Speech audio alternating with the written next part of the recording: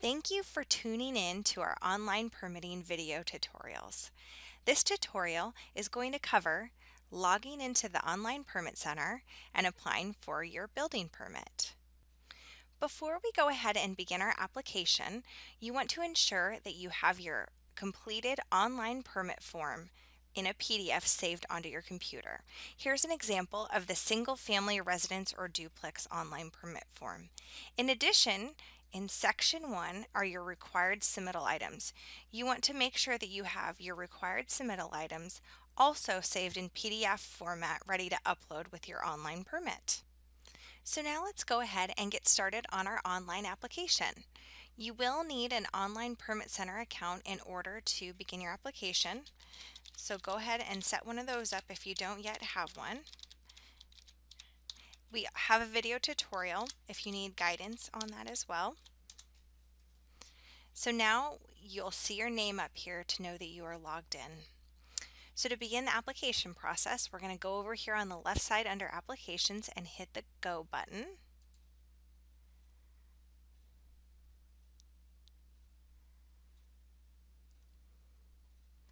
Next, we're going to stay right here on this left side again and go Apply Online. These are the different categories of our permits. So today we're going to look at a residential, and we're going to do a single family residence. So we're going to scroll down and find single family residence. And we're looking for the new. There is an addition and a replacement. And go ahead and hit Next. As you can see on this next screen at the top, it shows you that there's 5 steps to this process. Right down here, we are just going to describe the purpose of our permit. Garage. We'll go ahead and hit Next. This next step is your site location. So if you do have an address already assigned to the property, go ahead and type it in here. If you don't have an address assigned yet, down here you can click Enter Parcel Number, and you can go to our Kitsap County Parcel Locator in order to find the parcel number if you don't have that. We're going to go ahead and use the address. Go ahead and select it from here and hit Next. Here's where you can enter in your primary contractor. If you do want to have assigned to your project already, go ahead and add that in now. It is an optional field, so if you don't have one yet, that's okay. You can hit Next. Next is our permit details screen. Our first question is, do you have your online permit forms completed and all required submittal items ready to upload? If no, it does provide the link to access that. We're going to go ahead and say yes. And then this next one is just hereby certifying that everything is true and correct on what you've filled out. So we'll say yes there. If you scroll down, this is the fixture section, and this isn't tied to any cost. This is actually just the quantity of the items that will be included in your project.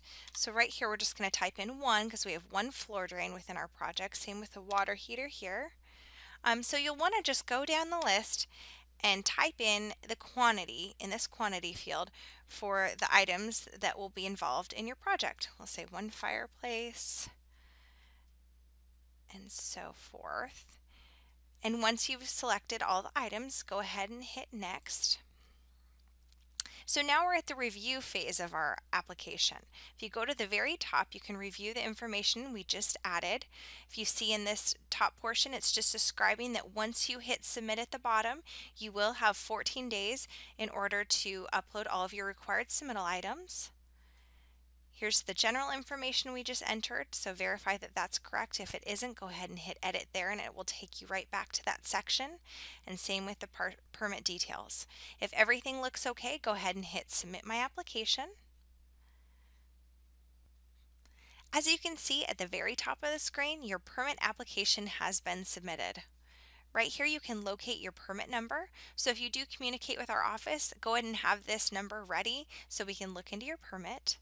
This blue section is your status bar. As you can see, the status is Application Received. Please upload submittal documents. Permit status will be updated once documents are reviewed. The next step is to upload all of your required submittal items. So let's go ahead and scroll down to our submittals section. Right down here. So at the top in the red, you can see please upload documents in PDF format on the following screen. Each file name should indicate what each submittal document is. For example, floor plans, just call it floor plans, engineered plans, site plan, and so forth.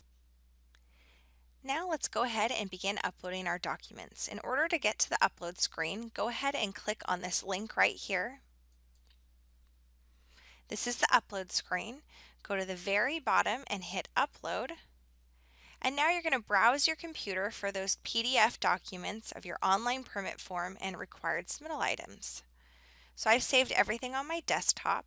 So I'm going to go ahead and scroll down. The first one I'm going to upload is my online permit form. And you can either double click here or hit open.